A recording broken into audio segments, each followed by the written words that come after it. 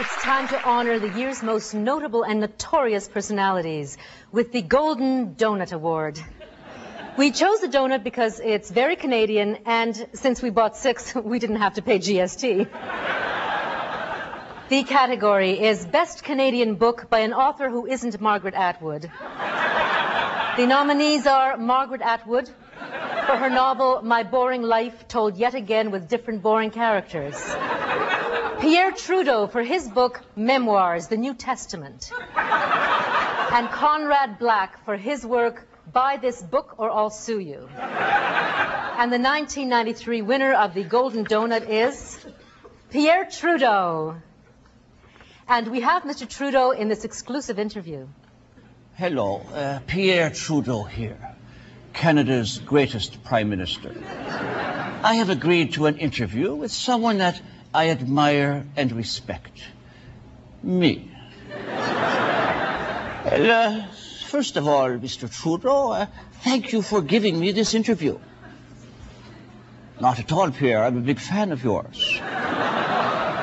And I of yours. In your younger years, Pierre, I may call you Pierre, did you ever think you would be Canada's gift to the world? Excellent question, Pierre. Thank you, Pierre. To answer your question, I've only ever thought of myself as an ordinary Canadian who happens to be a genius. Pierre, your critics say you didn't even write this book. What kind of smart-ass question is that? It wasn't a question, you know. It's a question, your voice goes up at the end. I have a good mind to leave, if I didn't, of course, respect you so much. Pierre, maybe you could grace us with a reading from your fabulous book. Well, no, I'm not prepared. I mean, I have no preparation. Well, Pierre, please, I'm sure the people of Canada would love to hear you read just a little bit. Well, no, I mean,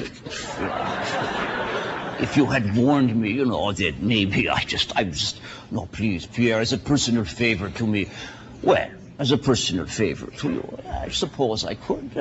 Let me start with this passage from the Gospel according to Pierre, chapter 12.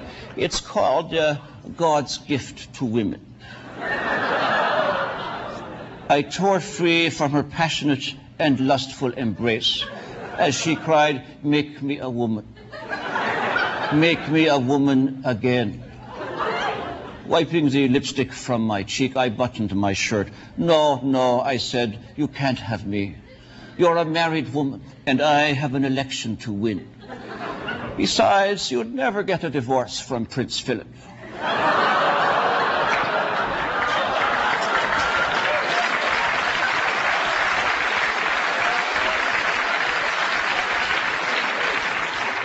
That's beautiful, Pierre. I know. I'd like to thank you for this fascinating interview. Yes, my complete pleasure.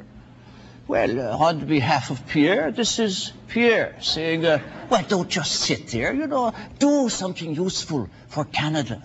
Go out and buy my book. Maybe by next New Year's it'll be #1.